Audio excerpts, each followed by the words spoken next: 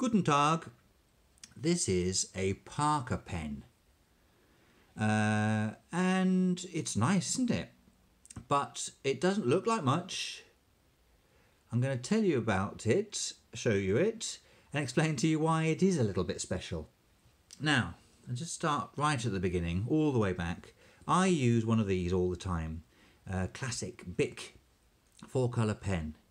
And it's super useful.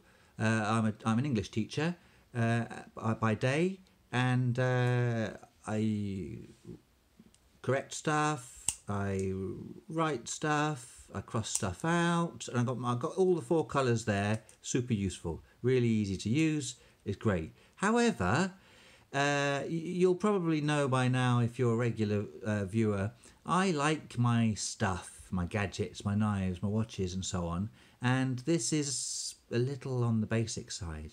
So I thought, does this exist in a nicer format? And the answer is yes, it does, or it used to anyway. Now this is a vintage Parker pen, and it's 4 colours. So it does the same thing as my plastic Bic, but in a much more attractive form. We've got lovely brushed stainless steel. There we've got gold arrow clip, and it's just really attractive. And the balance is fantastic. It's beautiful to use. It's really, really good. How does it work? I don't really know, but it's got the 4 colours. So there's the red. Okay, so what you do is you twist this end to have the colour that you want there, and then you push, click down, just like a normal clicky pen. And can you see the red? I've got red ink. So let's write. Red ink. Fantastic.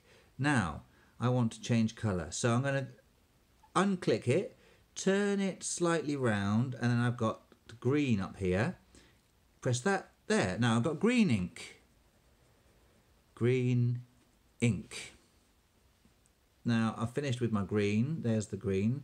So I'll press the green down, turn it to black. Now I've got black. Now black ink, oh no space for some reason. Now we've finished with the black, so let's, what have we not done? We've not done blue, so where's blue? There's blue. So you have to line it up to where you want. There it is, blue, blue. So we've got blue ink, space, yes. Sorry, I've gone a bit mental. So there you go, 4 colours in one normal looking pen, as opposed to the Bic, which is definitely chunkier. The form factor is significantly less appealing. So this Parker is a corker because it looks like a normal pen, but it's got the 4 colours. Really, really good. How does it do that? Well, let's just unscrew it. There's the 4 refills. So these are Lamy M21. Oh, I should have said right at the beginning, and I kind of hinted at it by greeting you in German. This is made in Germany. So hang on, Parker. Let's focus and get this so you can see. So it says Parker, made in Germany. Little logo there. The arrow clip there. I don't think it's actually gold. No, it won't be actually gold. Gold colour. What does it say on the end there? What does it say on the end there? CEM. Don't know what that means. If you know what that means, comment below. That would be cool to know. Sorry about the focus coming in and out there. It's a really, really handsome thing. Now, I will be fully honest. I love it. It's fantastic. It's vintage, so they're not readily available. They take a little bit of searching to find. I got this, where did I get this? From a local sale site on the internet. They are available on eBay. They're not cheap, but they are really good. Now, slight quirk. So if I want to use the black, okay, I have to twist the top to get to black, and then I push down and I've got green. So sometimes you're not quite sure where you started. So getting the right colour first time is not easy. There we go. So I had green.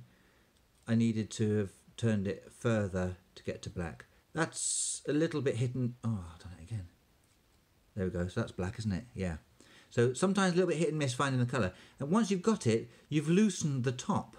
So to write with it, kind of tighten it back up.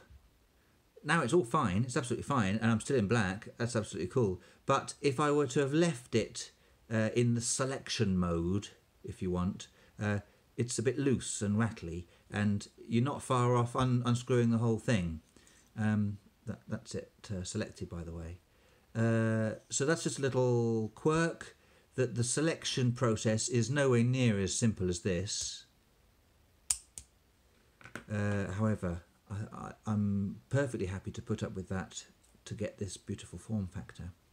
The refills are nothing massively unusual.